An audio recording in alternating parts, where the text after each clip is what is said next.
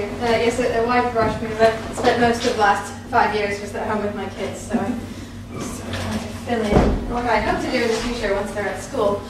Now, is this working? Yes. Yeah. There we go. Good. Okay. I'm going to angle this. Let's see. Right.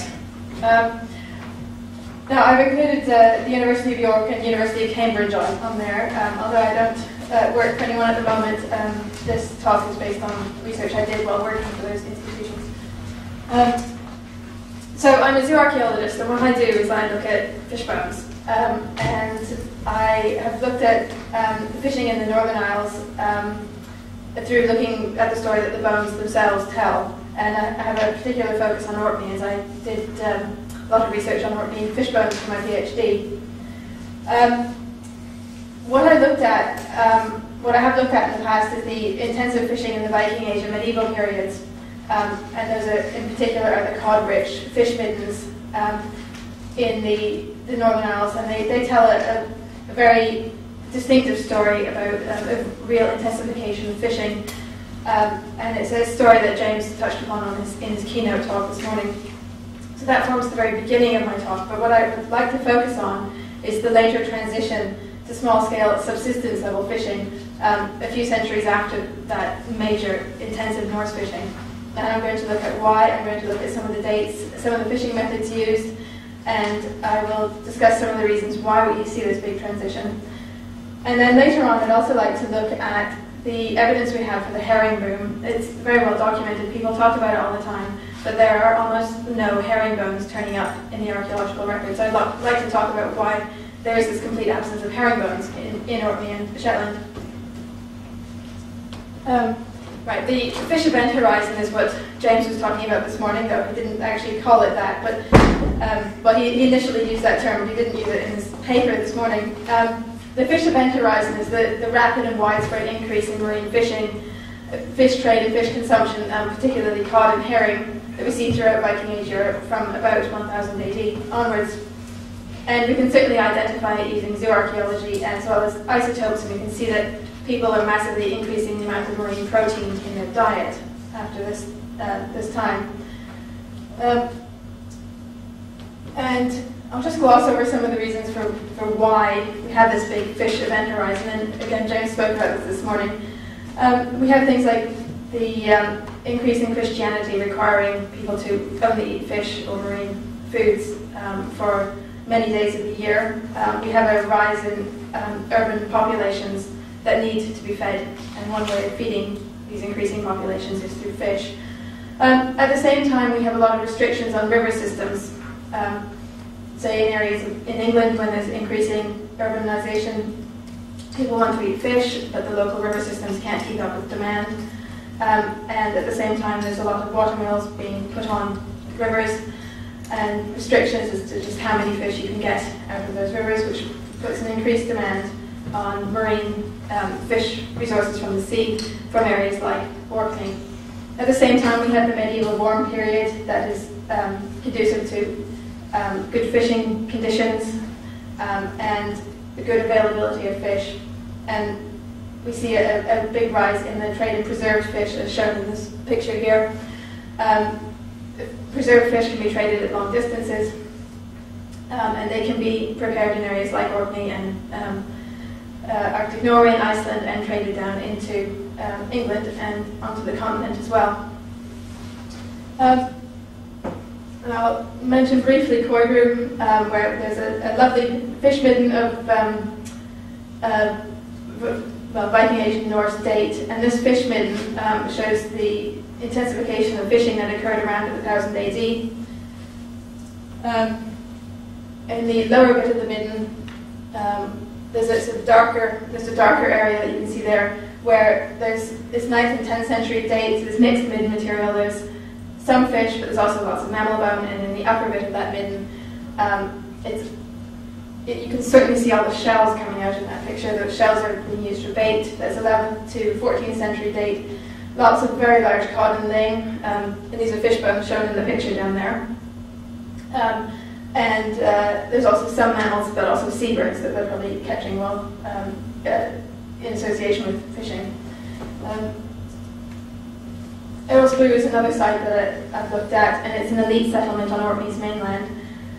There's a lot of midden material associated with the horizontal mill, and this site has a similar focus on large cod family fish, some of which was probably arriving at Earlsblew already prepared, maybe coming from sites like Coigbrew, which is a fairly typical farm, and the Earlsblew being a higher status site, they probably collected rents and renders and taxes, and probably some of that payment was arriving in the form of dried prepared fish. Now what I'd really like to talk about is what happens after the fish event horizon. There are very few sites that have any quantity of fish remains, so there's an interesting gap before the historical records kick in detail. And Coigbrew is one of those exceptions. It has a lot of midden material from the 15th and 16th century date, and in that midden we see small saithe becoming the real focus for all fishing effort. There's almost no big cod family fish anymore. So there's a real focus on shallow and inshore waters only. And there's another site I'd like to talk about called Stackelbrae, which is on Edie, and this is a site that's very recently excavated by Orca in Orkney, and that excavation has produced about 6,000 identified fish remains, which makes it a fairly important site for filling this gap before historical records come in.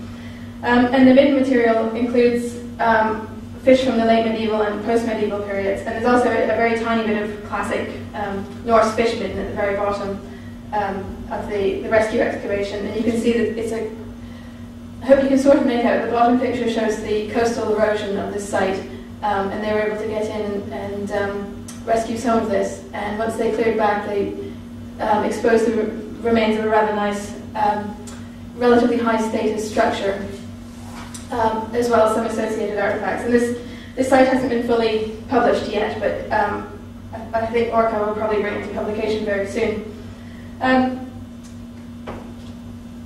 The midden material extends up into the 19th century, where there's some fish bones associated with the final abandonment of the site. But what's particularly important is the 15th to mid-17th century material, when the site was probably fairly high status. And then after that period, from the mid-17th and 18th centuries, there's still a settlement at the site, but it's not as high a status as it was before. And what we have at Stackelbrae is we have some large cod and saithe in the earlier phases, but small saithe come to dominate in the later phases. And the picture there shows some of the typical fish remains from the later phases, where unfortunately it's cut off the scale at the bottom, but most of these little vertebrae you can see are just maybe 3 or 4 millimeters. The preservation is excellent, which has helped in the analysis. Now the interesting thing is when this transition occurred from fishing deeper waters for large cod to switching to fishing just the inshore waters for small saithe. And certainly this transition had happened by the mid-17th century. The larger cod and saithe had disappeared almost completely, and the focus was then on fishing the small saithe from inshore waters. But the 15th to mid-17th century phase is a bit more interesting because there's a mix of medium and large cod, as well as quite a bit of small saithe. But it certainly doesn't have the very large fish typical of the Norse period. And what's interesting is there's only one herringbone, and that's from a mid-17th, 18th century phase. But Stackelbrae is certainly contemporary with the herringboom, and it's very interesting that it's just this one herring.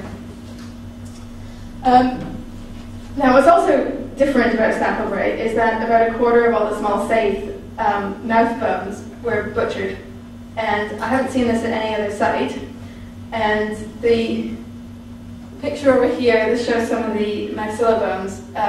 They're each maybe 2 or 3 centimeters long, and some excellent butchery marks underneath. Please replace the filter bit. Those are cut marks, and you see on the fish head down there, there's some red marks that show where these cut marks are happening. And I have no idea why they would be butchering their saithe like this. And I would love, if anyone has any ideas about why they were butchering their saithe, I would love to know. And it was probably happening when the fish were freshly caught.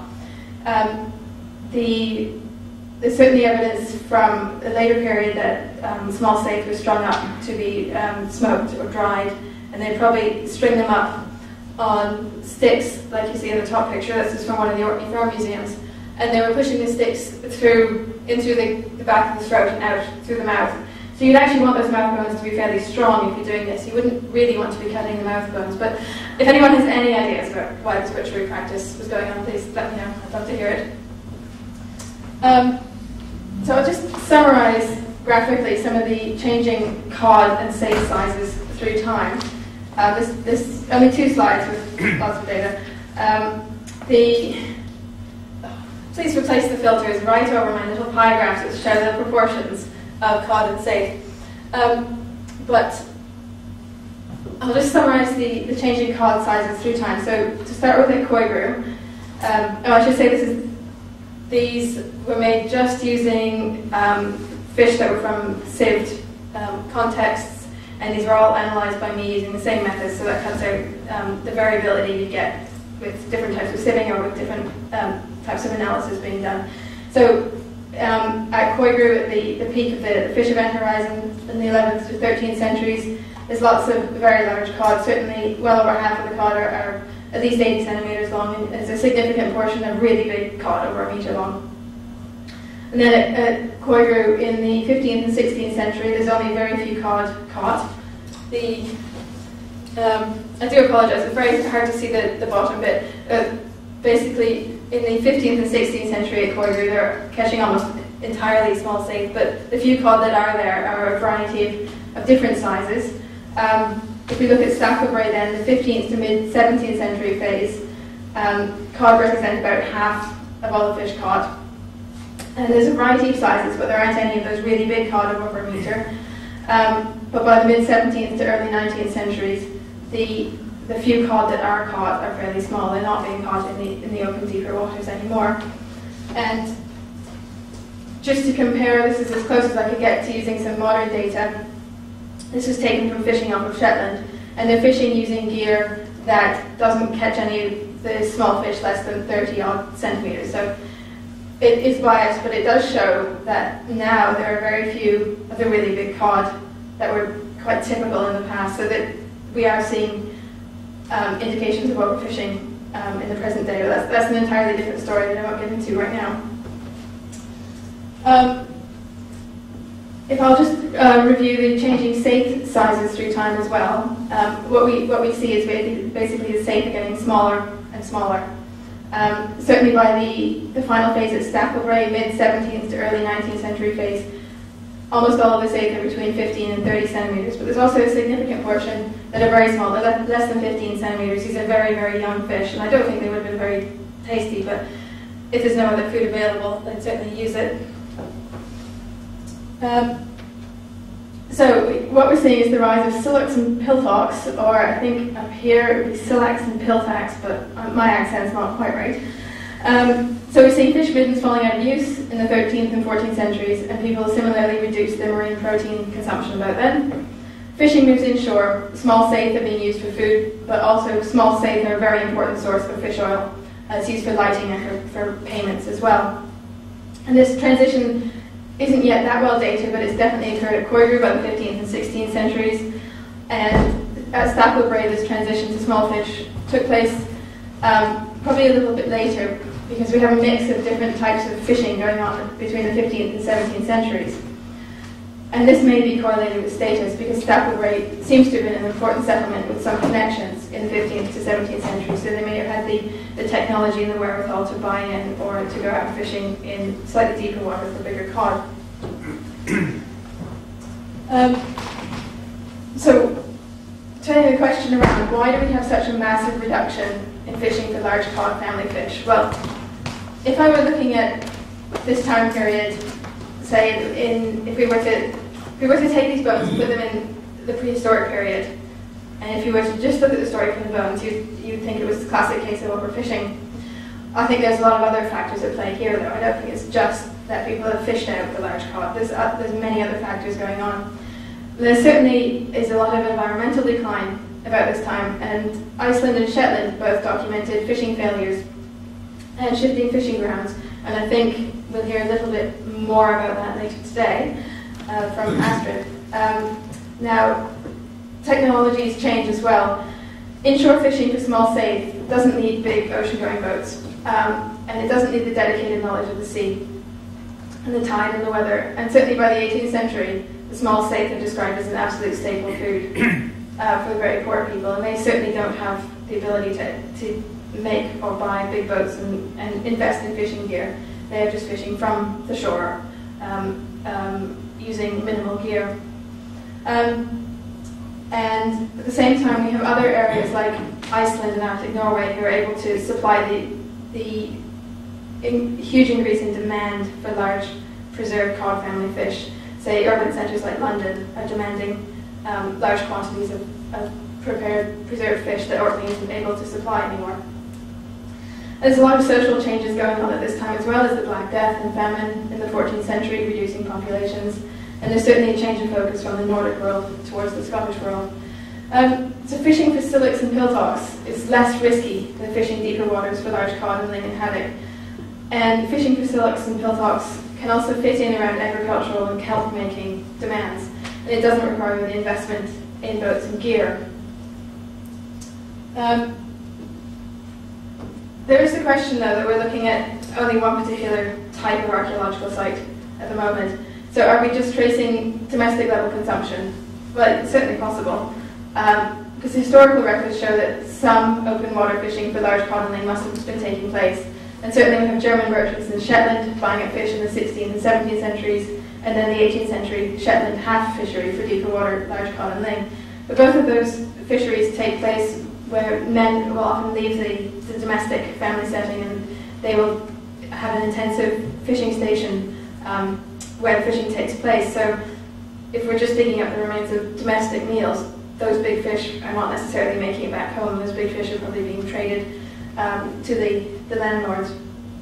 And we have various 18th century archive records mentioning that a few tons of dried cod and ling were exported now and then from Orkney. So there's a small degree of fishing deeper waters around Orkney, but we also, in 1769, there's a reference to a merchant importing a whole ship full of preserved cod from Newfoundland, and he imported that into Stromness. So there must have been some demand for cheap dried fish that perhaps just could not be met locally. Maybe. There's only one account of this import of fish, so it'd be interesting to know what people thought about that. So the last few minutes I'll talk a bit about where are the herringbones. And herringbones are really common finds in archaeological sites, and this example is a handful from a site in York. I think it's 14th or 15th century date. Most of those bones you can see are herring. They survived really well. You can count them, you can look at preservation methods by which bit of the fish we have and which bit we don't have. And we certainly get them in the tens of thousands from medieval urban settlements in England. Now, Orkney and Shetland, well, Orkney particularly, but also Shetland, have fairly good bone preservation, and there's lots and lots of tiny bones surviving in Orkney. So if we're getting little fish like sand eels surviving, if the herring were there, they would survive. And to give an example of numbers, at Coigra looked at over 80,000 fragments of fish bone, and only 57 of them were herring. And James Baird and I looked at over 60,000 fragments from Earl's Boo, and there are only 24 were herring.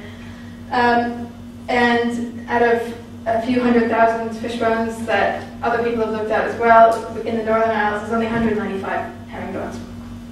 So something interesting is going on. So contemporary fishing in other areas around the North Sea certainly involve fishing for herring. And herring fishing is talked about in the Icelandic sagas. And herring, as I said, are extremely common elsewhere. So why are there no herring bones in Orkney and Shetland? Was it that the herring were unpredictable? Yes, they probably were. You certainly heard that earlier today. Was it too difficult to deal with the catch before it's spoiled?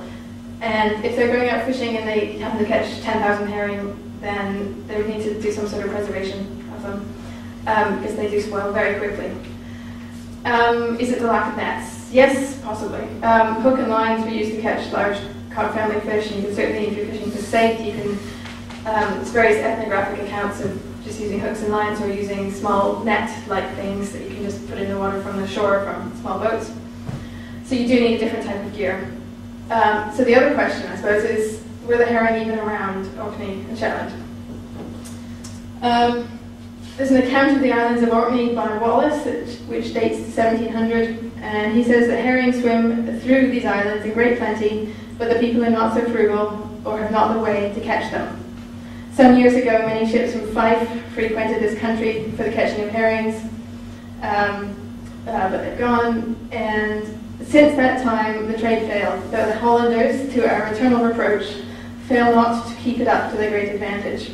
So yes, there's herring around Orkney. The Dutch are coming over and taking them all. Well, taking lots, not all of them certainly. And the local people are not fishing them. So we know the Dutch were fishing around the North Sea, and they were preserving the herring on board. And they follow the herrings, following their seasonal migration from Shetland and down through the North Sea. And in the early 17th century, there's some complaints that the Dutch were fishing too close to the shore, so there was a restriction was put on that the Dutch had to keep outside of 14 miles of the Scottish shoreline. Though the Dutch just got around this by paying for the right to fish, which suited everyone probably. And there's certainly records from 1619, 1633, and 1642 describing Dutch boats paying for the right to fish herring around Orkney, and they were actually paying in Stronsay, which later became a major herring port. They were paying their rentals in there. And Barry says that there were plenty of fish in the sea. The herring shores were an inexhaustible treasure around Orkney in August, but we are either destitute of time, capital, or industry to avail ourselves of this. And that was he was writing in 1808. So why did it take so long to develop Orkney's herring fishery? Well, there was certainly a focus on kelp making and agriculture and fishing for sillocks and piltogs. People didn't seem to have room to introduce the herring fishery into their schedules, if you like, through the year. There had certainly been a loss and a lack of local knowledge of the sea since the North period. And there was certainly a lack of investment locally needed for things like the landing stages, the docks, the barrel making, boat building and maintenance. And another big problem was the high costs and duties that was on salt at the time, and certainly the lack of local labour. Certainly thousands of people were needed once the herring fishery did get established.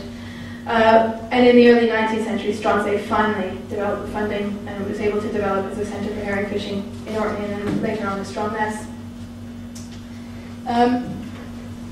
So herring has always been a capricious fish, a source of legends and of shifting economic fortunes, and that's certainly true here. The final phases at Staplebray are contemporary with Stronsay's herring industry, but no herring bones were found.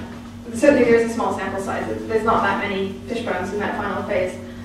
But certainly if you look at the census records or the early statistical account, you see a lot of people from ED are working in Stronsay on the herring fishery. So they might be working in the herring fishery, but they might not be able to bring any of those herring home, and they might not want to.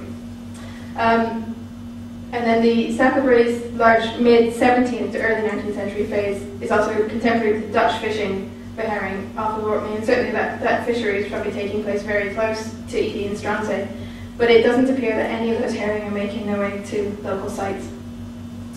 Although some of the payments that the Dutch made for the right to fish may have trickled down locally.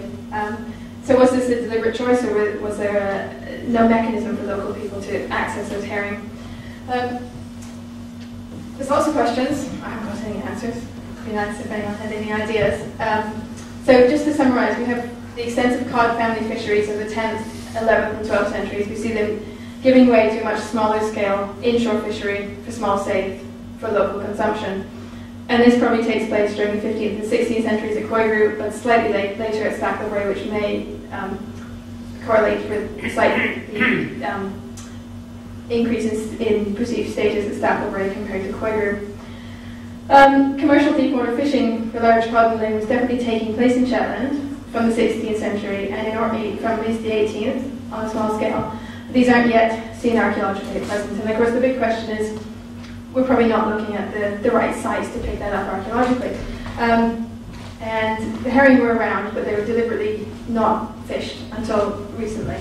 But what I'd really like to do is have a good rummage through a midden that dates from the last 600 or so years. It'd be very interesting to look at some of the urban centres, say Kirkwall, or even excavate around the herring centres in Stromness or Stronsay, and have a look at some mid-material, deliberately focus on mid-material of that date rather than seeing it incidentally through rescue excavation or seeing it as the tail end of the Norse fishing era. So there's lots of work still to be done, and I'd like to thank certainly Historic Scotland for funding the fish analysis from Staplebury and Orca for excavating Staplebury and providing unpublished information.